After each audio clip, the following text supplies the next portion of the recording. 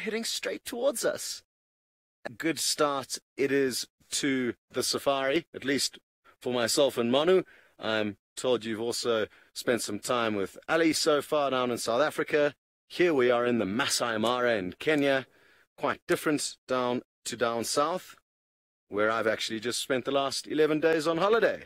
So it's great to be back in the saddle after taking a break. Like I said, I've certainly missed being out on safari with all of you guys in this magical, magical wilderness. There's an Ethiopia and an impala in the background. Some elephants you can see dotted off there on the top left of your screen.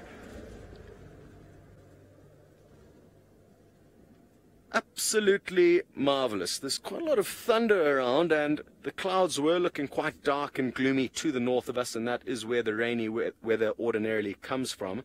So let's hope it doesn't bog us down for too much of the afternoon. Like I said, James is also out. He's also freshly back from leave, and he's just covered up. His vehicle hasn't had the modifications that mine has had just yet.